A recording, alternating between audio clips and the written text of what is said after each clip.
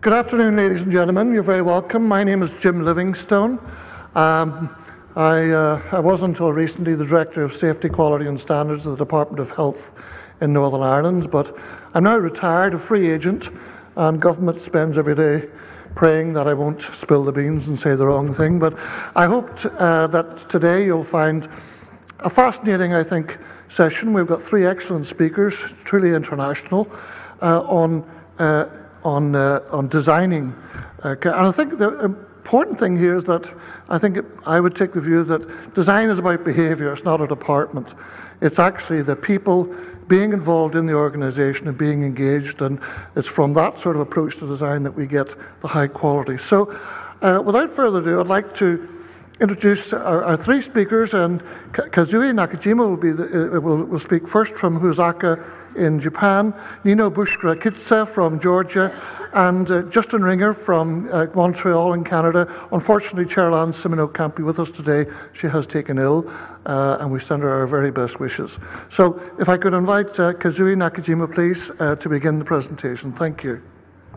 Oh, I'm sorry. I should have said, please, comments and questions through Twitter would be very much welcome, please. Thank you. Can I? You can use that. Yes, okay.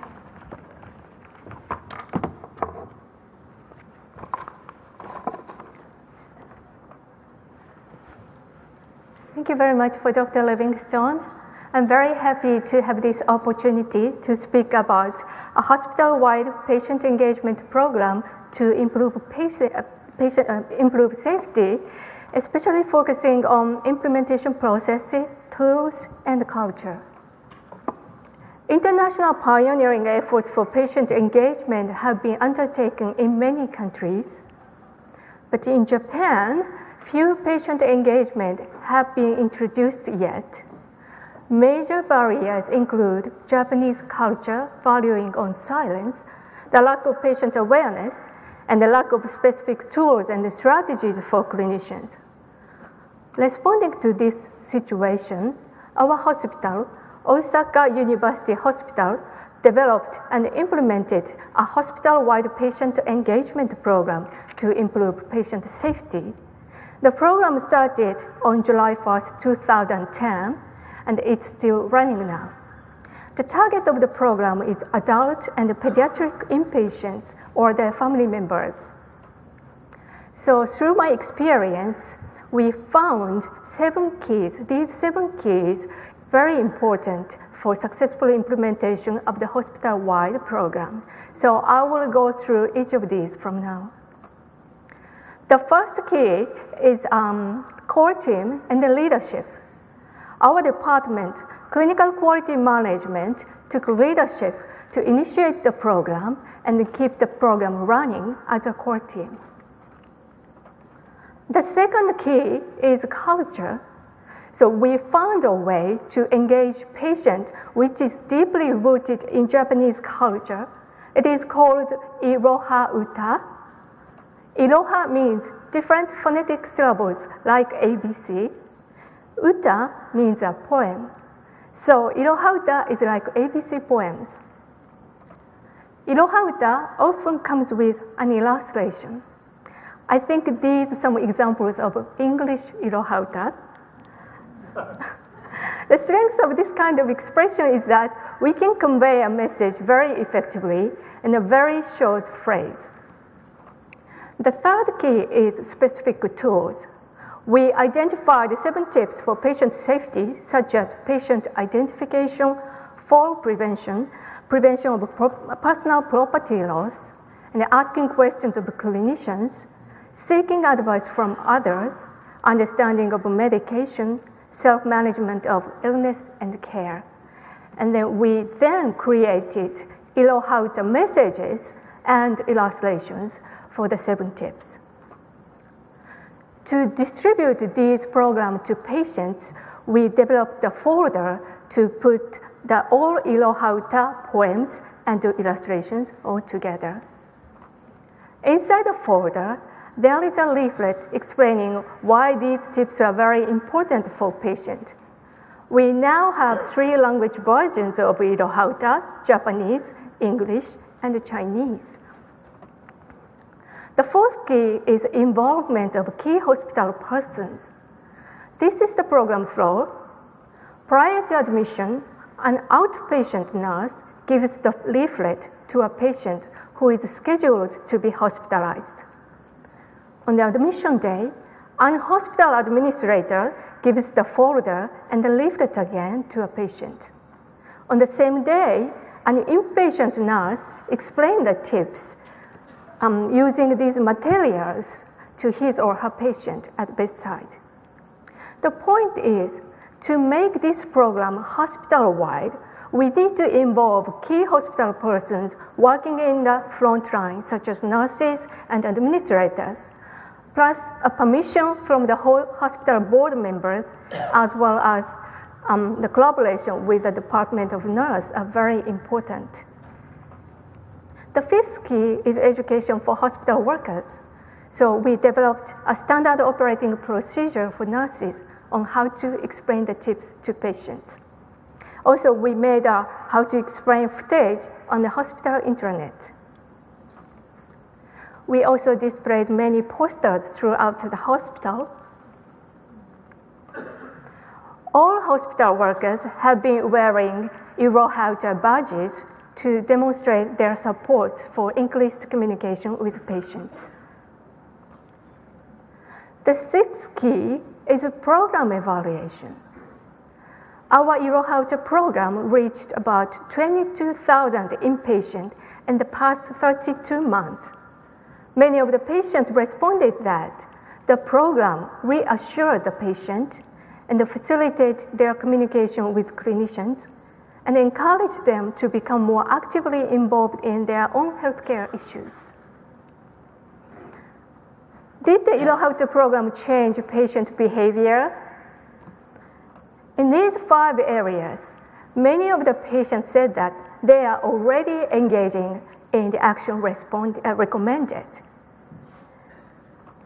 In the patient identification and fall prevention area, there were relatively higher percentage of the people who changed their behavior after knowing the Irohauta tips.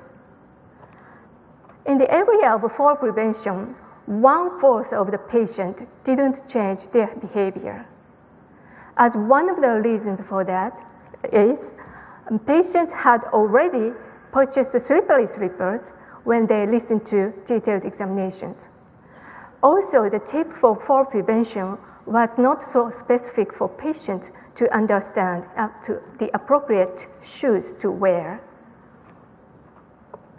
We had a lot of positive comments on the program from patients and family members, including usefulness of the program, desire for the program continuation. So I shall read one of these. Rather than just being told to do things, I think using the Irohauta to encourage patients to be proactive in taking care of themselves is more effective on an individual level by a female patient in her 80s. In the program evaluation conducted among nurses in the hospital, there are some suggestions to improve the current program, such as a new program for kids, earlier intervention in outpatient settings, and the Irohauta footage provided in hospital TV programs. The seventh key is program improvement based on the evaluation or based on the feedback from the people. So now we are providing a specific instructions about shoes in the outpatient setting, showing which shoes are suitable and which are not. Also, we are providing a Irohauta TV program for inpatient. I will show you part of this. Hello everyone. We at Osaka University Hospital are dedicated to building partnerships between patients and healthcare professionals in order to improve patient engagement in healthcare and patient safety. Let's take a look at the 7 points of our Irohauta program that are key to a safe and worry-free hospital stay. Number 4. Twice, thrice or more, we simply don't mind, so ask away. We've always got time. Doctor, can I ask you something? Yes, certainly. Once I'm discharged, can I start running again straight away? That's a very good question. You're important to us. That's why we always practice patient-centered healthcare. If you have any questions or doubts, please don't hesitate to ask your doctor. Number 5. Sometimes it's hard when you're not very well, but you will feel better with a friend to tell.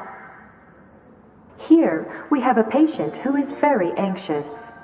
What will happen to me? I'm very worried. Don't keep your worries and insecurities to yourself. Talk to your family. Talk to your friends. Talk to someone approachable, such as doctors, nurses, and other healthcare professionals. These are the main points we would like. That's the TV program. I hope you liked it.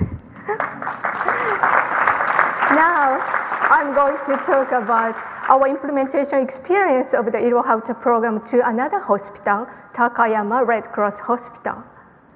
So, our hospital is a large-sized university hospital located in a large city, Osaka, second largest city in Japan.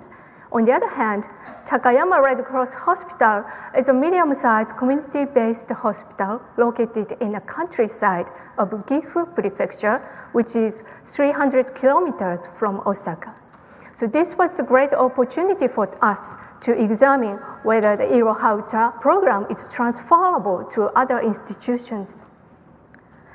The pre-implementation survey for hospital workers at Takayama Red Cross Hospital reveals that many of the hospital workers didn't know the term or the concept of patient engagement. The program was initiated by the Takayama Hospital Board leadership. In particular, biomedical director really liked our program very much and asked us to run the program in his hospital. And then he organized a core team in his hospital, and we convened a support team for them. Both teams intensively explored better way of the Irohauta program to fit into Takayama culture rather than just importing the tool and the method from Osaka. So the Takayama team visited our hospital to see the actual process of the program. Also, we shared many ideas through face-to-face meetings and closed member blogs. We customized the original program specific to the Takayama Hospital. Modification, some illustration is one example. In Takayama Hospital, they don't have wristband for patient identification, so we deleted the wristband from here. And also the illustration of the badge is changed to a symbol of the community guard in Takayama. So through this intensive preparation, finally the Irohauta program was implemented in Takayama Red Cross Hospital. And this is not the comparison purpose of, this figure is not comparison purpose, but so obviously we observed that much higher percentage of the people change their behaviors according to the Irohauta suggestions. So through this experience in 2 hospitals, we found these are the 7 keys to successful implementation of the hospital-wide patient engagement program. Simply said, culture of the people and the culture of the organization, and the specific tools and strategy, and the people, including a core team and key persons and all hospital workers. Also, continuous improvement based on the evaluation. These are very important. 2 years ago, at the International Forum on Quality and Safety, Amsterdam, we had the opportunity to discuss this with the expert panel chaired by Dr. Rashad Massoud about the usefulness of our Irohauta program in international communities. Professor Poletti from Italy, she said that she liked the program very much, and then if she runs a similar program, she would like to use an Italian song or something close to her culture. And Dr. Buka from Niger, Africa, he emphasized on the importance of cultural adaptation of the program. So he suggested that he could use the program with some modifications in order to educate pregnant women, including illiterate, to make them visit a clinic when need appropriate medical care. So lastly, I would like to thank all of the people who have been engaged in the patient engagement program. That's all my presentation. Thank you very much. Thank you very much. Thank you very much, Kazue. Excellent presentation, I'm sure, and I think quite inspirational, I would say. Any comments, please, Hannah, from Twitter, or questions? Any questions, please, before Kazue sits down? Yes, please, this lady here. Congratulations. Diana Rodriguez, Sudamérica, Peru, Open School, Universidad Peruana Cayetano Heredia. Very, very, very good, your presentation. I like a lot, and I think that it could be to apply in developing countries like mine. Thank you very much. Can I ask again, which country are you from? Peru. Peru, I think. Peru, Sudamérica. Oh, Peru. thank you very much. Yeah. And a gentleman over here. Yeah.